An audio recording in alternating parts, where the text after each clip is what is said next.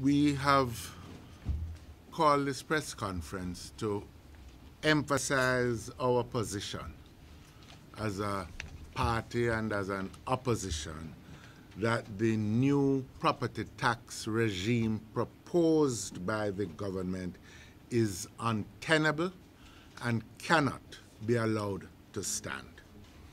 The burden imposed on the people, all the people, by this new property tax regime is too great.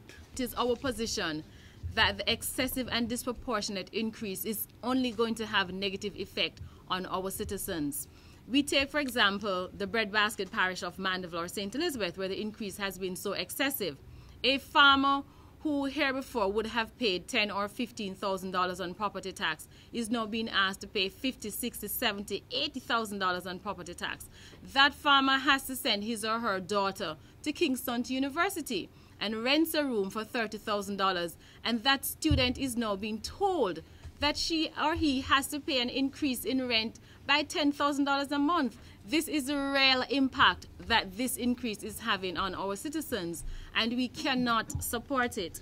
The valuation increases are extremely drastic, ranging sometimes to over 1,000%. In looking at that measure, it was necessary for there to be appropriate mitigating steps in the structure of the tax as implemented, so that this would not have such a profound negative impact on so many taxpayers. There should, for example, have been a cap on the increased tax liability of any taxpayer as a result of the implementation of this measure. The cap could have been at 10% on the previous year's liability, or some such whatever percentage it was considered to be reasonable and proportionate. What we have is a totally uncapped situation, so some individuals are facing massive increases which were not foreshadowed and which they were not expecting. This is poor governance, and it can't work. And the problem with the property tax is that it is erratic, it is unreasonable. If somebody gets an increase in their tax, any tax of 100%, that would be cause for concern. You have persons who are saying they're getting 500, 1,000%. This makes no sense. And these things that are issues that the sector is crying out about and is going to have a very negative effect on the industry. In terms of the property taxes, as the spokesperson and the leader opposition said, they have to go back and look at it, do the sensitivity studies, look and see how it affects people. If their compliance rates are already so low, how do they expect by just increasing it that they're going to collect even more? They must go back and do the proper work and come back. Otherwise, they continue to put the important sector of tourism at jeopardy. Thank you. The government currently collects about $6 billion from property tax.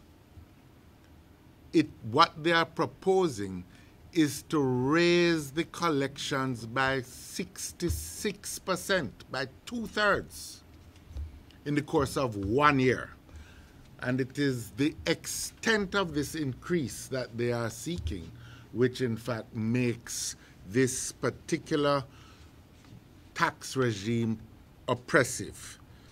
In desperation, some of the spokesmen for the government are trying to assign blame to the previous administration, to suggest that somehow we are responsible for this. It boggles the mind, because really the government, in announcing all the good things that we had underway, such as the hotel construction, never assigned responsibility to the PNP for those benefits, and everything that we didn't do because we were conscious enough to recognize that these measures could not be implemented without more careful consideration. They tried to assign to us and to blame us for their lack of effective governance.